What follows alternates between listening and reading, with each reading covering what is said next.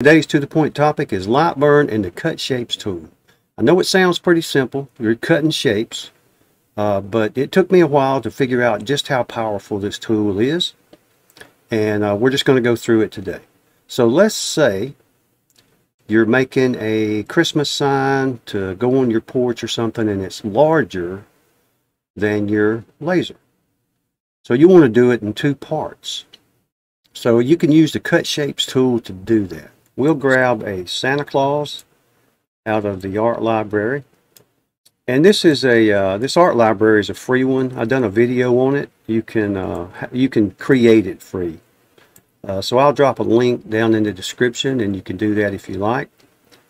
We'll make this an engraving so it's easier to tell the difference, see the difference.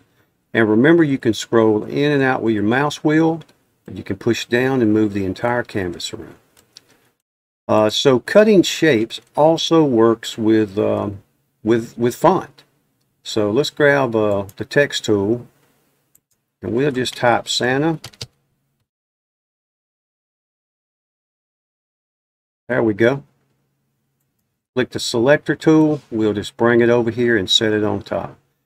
And when you're cutting shapes, whatever you're cutting has to be grouped as one object. So group those together. And then the shape you use to cut out can be any shape. But we're going to grab a square and just drag out a rectangle.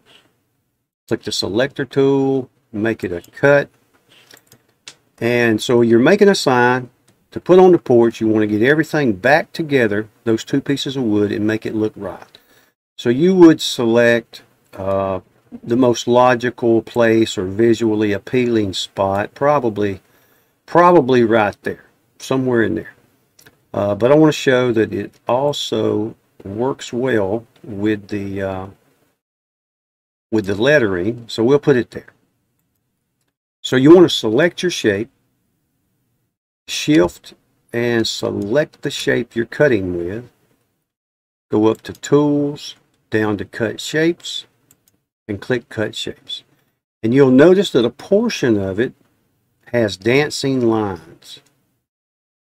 So at this point, you could, depending on what you're making, you could hit the delete button and get rid of it. I'll Control Z to bring it back.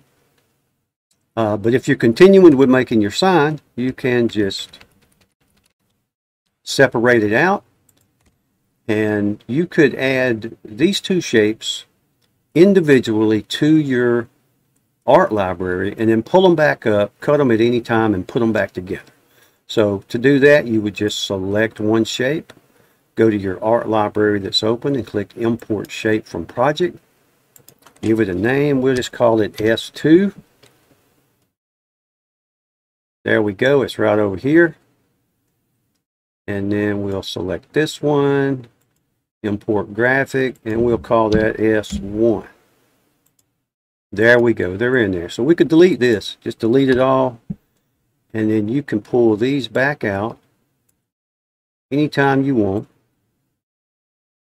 And put them back together, cut them, and you're good to go.